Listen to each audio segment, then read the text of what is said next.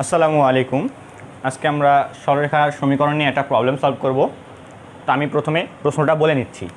তো এখানে বলা আছে একটি সামান্তরিক ও এ বি সি এর বি বিন্দুর স্থানাঙ্ক 4,2। তো বলছে ও যদি মূলবিন্দু হয় তাহলে ও মূলবিন্দু হলে ওসি সরলরেখার সমীকরণ y = 2x। সামান্তরিকটির কর্ণদ্বয়ের অর্থাৎ সরলরেখার সমীকরণ নির্ণয় করো। তো তোমাদের সামান্তরিকের কর্ণদ্বয়ের সমীকরণ বের করতে হবে। তো শুরুতে তোমরা নিজেরা এই প্রবলেমটা ট্রাই করো, এরপর সলিউশনটা আমার সাথে মিলিয়ে নিও। আমি সলিউশনে চলে যাচ্ছি। তো আমাদের কি বলছে, ও এ বি সি একটা সামান্তরিক, আর এখানে আমাদের বি বিন্দুর একটা স্থানাঙ্ক দেওয়া আছে, আর বলছে ও হলো মূল বিন্দু। তাহলে আমি যদি এভাবে চিন্তা করি, এটা হলো আমাদের এক্স অক্ষ, এটা হলো ওয়াই অক্ষ। তো আমাদের ও হলো মূল বিন্দু, তাহলে ও হলো মূল বিন্দু, যেটার স্থানাঙ্ক কত 0,0। এই পয়েন্টটা হলো ও। আর এটা কি বলছে, বি বিন্দুর স্থানাঙ্ক 4,2। তো আমি ধরে নিচ্ছি যে এইটা হলো আমাদের বি বিন্দুর স্থানাঙ্ক 4,2। তাহলে এটা হলো আমাদের বি বিন্দু। এখন বলছে যে ওসি সরলরেখার সমীকরণ y = 2x। তো আমাদের সমীকরণের জন্য y = mx + c, এটা আমরা জানি। এখানে এমটা কি ঢাল, আর সিটা হলো y অক্ষের ছেদক। তো আমাদের দেওয়া আছে কি y = 2x। তাহলে দেখো এমের মানটা 2, x তো x, তাহলে আমাদের ঢাল হলো 2, আর এখানে কিছু নাই মানে +0 আছে, তাহলে সির মানটা 0। অর্থাৎ সি হলো আমাদের y অক্ষের ছেদক। তো যেহেতু ছেদকের মান 0, তার মানে এই y = 2x এটা হলো আমাদের মূল বিন্দুগামী একটা সরলরেখা। ধরে নাও যে এইভাবে যাচ্ছে, জাস্ট ধরে নাও এটা হলো আমাদের y = 2x। এরপর আমাদের আরেকটা কী দেওয়া আছে, ওসি সরলরেখার সমীকরণ দেওয়া আছে, আর কিছু দেওয়া নেই। তাহলে এখন তুমি নিজেই চিন্তা করো যে এইখানে আমাদের বলছে কি সামান্তরিক, তাহলে সামান্তরিকের বিপরীত বাহুগুলো পরস্পর সমান এবং সমান্তরাল। তাহলে এই এক্স অক্ষের সমান্তরাল করে এখানে তুমি এটা যেহেতু বিন্দু, তাহলে এখানে সমান্তরাল আট করে দাও। তাহলে এটা আমাদের কি হবে সি, কারণ আমাদের বলছে ওসি রেখার সমীকরণ y = 2x। তো ধরে নাও এটা সি, তো আমি এইটুকু মিশে দিই। এরপরে এটা যদি আমাদের সি বিন্দু হয়, এখন আমি যদি এই যে ওসি রেখা এটা সমান্তরাল করে বি দিয়ে একটা রেখা এই পাশে আট করি, তাহলে এটার নাম হবে এ। কেননা আমাদের বলে দিছে সামান্তরিক ও এ বি সি, তাহলে ও এ বি সি এটা হলো আমাদের সামান্তরিক। তাহলে এটার যে আমাদের পয়েন্টার যে মান বা আমাদের স্থানাঙ্ক আমরা কিন্তু জানি না, তাহলে আমরা জাস্ট জানি এটা হলো ও, এটা হলো বি, এই দুটার স্থানাঙ্ক জানি, সি আর এ আমরা জানি না, আমাদের ওইটা বের করতে হবে। তাহলে আমরা কীভাবে বের করতে পারি, দেখো আমরা যদি সি আর এর স্থানাঙ্ক জেনে যাই, তাহলে কিন্তু আমরা সরলরেখার মানে কর্ণের যে সমীকরণটা হবে সরলরেখার, তা আমরা ইজিলি বের করতে পারবো।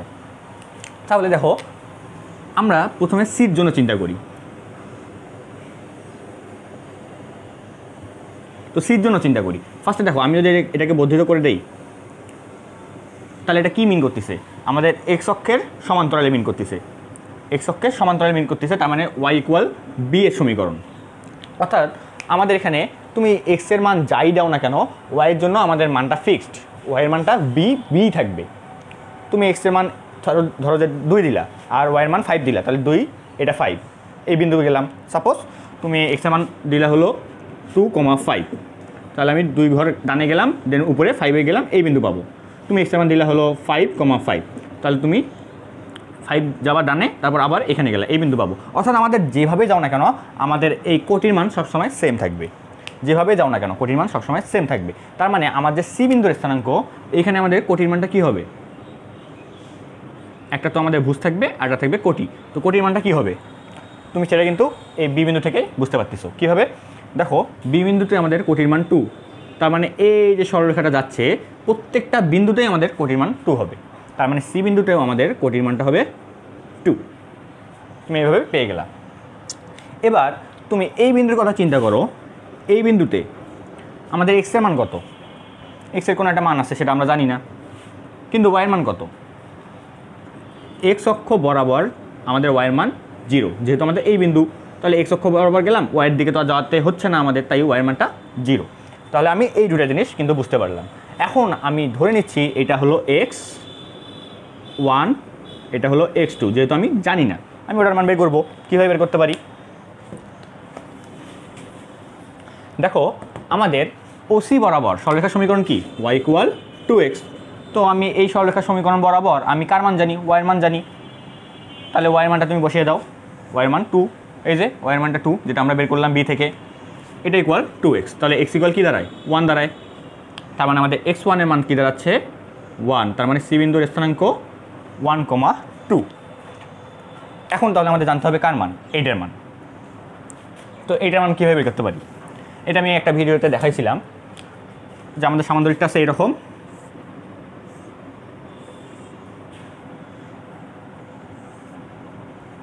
ধরে নাও এটাই হলো সামান্তরিকটা, এটা হলো 4,2, এটা হলো আমাদের 0,0, এটা আমাদের 1,2।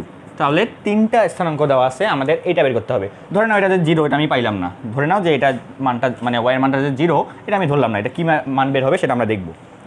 তো এটা হলো আমাদের সামান্তরিক। তো আমরা যদি কর্ণগুলো যোগ করে দেই,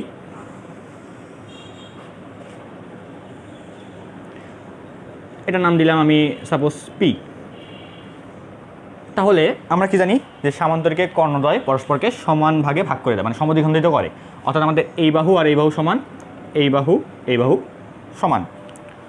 তাহলে আমরা এটা বলতে পারি। তাহলে আমি যদি মধ্যবিন্দু নির্ণয় করি, এই মিড পয়েন্টটা যদি নির্ণয় করি, তাহলে আমি কোনটা দিয়ে নির্ণয় করতে পারবো। আমার তো এটার মান জানা নাই, এক্স আর ওয়াই ধরে নিলাম যে এই বিন্দুর মান এক্স আর ওয়াই। তো আমি এটা থেকে তো আর মূল বিন্দু বের করতে পারবো না, আমি বের করতে পারবো এই বিন্দু আর এই বিন্দু থেকে। তাহলে আমি পির স্থানাঙ্কটা বের করবো। পির স্থানাঙ্ক কী হবে, মধ্যবিন্দু কীভাবে নির্ণয় করে, এক্স আর এই এক্স অর্থাৎ x1 আর x2 / 2 2 দ্বারা ভাগ করতে হবে। তাহলে আমি মধ্যবিন্দুর ভুজের যে স্থানাঙ্ক সেটা পেয়ে যাবো। আর y1 আর y2 এটাকে যোগ করে যদি আমরা 2 দ্বারা ভাগ করি, তাহলে আমি এই p বিন্দুর জন্য কোটির স্থানাঙ্ক পেয়ে যাবো। তাহলে আমাদের কী হবে, 0 এটার x1 এটার x2 + 4 / 2, এটা আর y1 এটার y2, তাহলে 0 + 2 / 2। তাহলে আমি কত পাচ্ছি, 0 আর 4, তাহলে 2 এটা থাকতেছে আর এটা থাকতেছে হলো 1, তাহলে 2,1। তাহলে আমাদের পি বিন্দুর স্থানাঙ্ক কি 2,1। এটা তো আমরা কি দিয়ে বের করলাম, এটা দিয়ে বের করলাম, বের করে আমি পি বিন্দুর স্থানাঙ্ক বের করলাম। তো সেম কাজটাই আমরা এবার করব এটার ক্ষেত্রে, কেননা এই বিন্দুটা তো এই জায়গাটাই ফিক্সড, তাই না। আমি এটা দিয়ে যদি আমি মধ্যবিন্দু নির্ণয় করি, পি বিন্দুর যে স্থানাঙ্ক পাবো, এটা দিয়েও মধ্যবিন্দু নির্ণয় করলে কিন্তু আমি সেম স্থানাঙ্কই পাবো। তাহলে আমরা এবার নির্ণয় করব কাকে নিয়ে, এটা আর এটাকে নিয়ে। তাহলে 1 + x পি বিন্দুর স্থানাঙ্ক কী হবে, এটার x1 + x2 যেটা আমাদের x / 2, y1 + y2, তাহলে 2 + y / 2। এটা হচ্ছে আমাদের পি বিন্দুর স্থানাঙ্ক। তো আমরা অলরেডি পি বিন্দুর স্থানাঙ্ক কী পাইছি, 2 আর 1। তার মানে এই যে অংশটা, এটার মানটা আসতে হবে আমাদের 2, এই অংশটা এটার মান আসতে হবে আমাদের কত 1, কারণ আমাদের পি বিন্দুর স্থানাঙ্ক তো আর চেঞ্জ হবে না। তাহলে আমি লিখতে পারতেছি 1 + x / 2, এটা ইকুয়াল 2। তাহলে 1 + x = 4, x = 3। তো আমি x এর মানটা পাইলাম, এটার মান 3। তাহলে আমি নির্ণয় করবো এবার কার মান, এটার জন্য। তাহলে এটা কি লিখতে পারি, 2 + y / 2, এটা ইকুয়াল কত হতে পারে 1 আনতে হবে। তাহলে 2 + y = 2, অর্থাৎ y = 0। তাহলে আমি y এর স্থানাঙ্ক 0 পাইলাম। দেখো তো মিলে গেছে না, 3, 0 0 0 0 কিন্তু মিলে গেছে। তাহলে এটা কি হবে, 3 হবে। তো এত কাহিনী না করে আমরা শর্টকাটেও বের করতে পারি। শর্টকাটে কীভাবে বের করতে পারি দেখো, ধরে নাও এটা আমাদের দেওয়া নেই, এটা আমাদের 3 0 দেওয়া নেই ধরে নাও। তাহলে যদি এমন হয়, আচ্ছা আমি এটা মিশিয়ে দিলাম, আরেকবার অ্যাড করি। এটা আমাদের কত 4,2, এটা হলো 1,2, এটা হলো 0,0। যদি আমাদের 3টা স্থানাঙ্ক দেওয়া হয় এবং সামান্তরিকের এই বিন্দুটা যদি বের করতে বলে, তাহলে আমরা কি করব, আমরা যে বিন্দুটা বের করতেছি তার বিপরীতে কি আছে, 1 আর 2 আছে। তো আমরা কি করব, এইটা x আর এইটার x যোগ করব, অর্থাৎ x এর মান যোগ করব, মাইনাস করব এইটা। তাহলে কি করব, যেটা বের করতে বলছে তার বিপরীতটা মাইনাস করব। তাহলে আমাদের এটা যোগ হবে, মাইনাস হবে এটা। আবার সেমভাবে আমি যদি এটার y এর মানটা বের করতে চাই, তাহলে এটা যোগ করব, মাইনাস করব এইটা। ব্যাপারটা এরকম। তাহলে আমি যদি x এর মানটা বের করতে চাই, এটা x আর এটা y হলে x ইকুয়াল কী হবে, এই 0 + 4 0 + 4 মাইনাস কী হবে এই যে 1। এক্সের ক্ষেত্রে আমরা জাস্ট এক্সের হিসাব করব, আর ওয়াইয়ের ক্ষেত্রে ওয়াইয়ের হিসাব হবে। তাহলে ওয়াই মানটা কী হবে এখানে, ওয়াই মানটাও সেমভাবে আমাদের এটা যোগ হবে, মাইনাস হবে এইটা, তাহলে 0 প্লাস এটা কি ওয়াইয়ের মান 2 মাইনাস হবে এই 2। তাহলে কত হয় দেখো, 4 - 1 মানে 3, আর 2 - 2 মানে 0। দেখো এক্সের মান 0, ওয়াইয়ের মান কিন্তু এক্সের মান 3 আর ওয়াইয়ের মান কিন্তু 0 পেয়ে যাচ্ছি। তো এটা শর্টকাটে, কিন্তু আমাদের পরীক্ষার খাতায় তো আর এইভাবে করা যাবে না, আমাদের ওইটাই বের করতে হবে। এটা জাস্ট শর্টকাটে কীভাবে বের করা যায় তাড়াতাড়ি সেটা দেখাইলাম। আচ্ছা, তো যাই হোক, এবার আমরা কিন্তু কয়টা 4টা বিন্দু পেয়ে গেছি। এখন তো কর্ণের সমীকরণ পেয়ে যাব। এটা যোগ করে দিই, এটা যোগ করে দেব। তাহলে আমরা সমীকরণ কি জানি, y - y1 divide by x - x1 equal to y1 - y2 divide by x1 - x2। তো আমরা যদি বের করি ও বির জন্য ফার্স্টে, তাহলে ও বির জন্য সরলরেখার সমীকরণ কী হবে, আচ্ছা ও বিন্দুর স্থানাঙ্ক কত 0 0 আর বি বিন্দুর স্থানাঙ্ক 4y। তাহলে এটা আমাদের ধরে নাও x1, এটা হলো y1, এটা ধরে নাও x2, এটা ধরে নাও y2। তাহলে আমি সাইডে জাস্ট লিখে রাখি x1 = 0, y1 = 0, x2 = 4, y2 = 2। তাহলে আমাদের জাস্ট এই ফর্মে বসে দাও। ওয়াইয়ের তো মান জানি না, y1 এর মান কত 0 ডিভাইড বাই x এর মান x, x1 এর মান 0।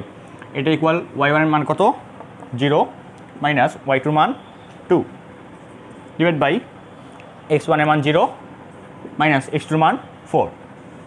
তাহলে কি দাঁড়ায়, y by x equal to উপরে হলো 2 নিচে 4, যেটা কাটাকাটি করলে পাই আমরা হাফ। তাহলে আমরা লিখতে পারি x ইকুয়াল 2y। দেখো x ইকুয়াল 2y, এটা হলো আমরা এই রেখার জন্য সমীকরণটা পাচ্ছি। আবার আমরা এবার বের করব হলো এই পাশ বরাবর। তো এটা আমাদের একটা অ্যান্সার হয়ে গেল। এবার আমরা বের করব হলো এই কর্ণের সমীকরণ, অর্থাৎ এসি কর্ণের সমীকরণ।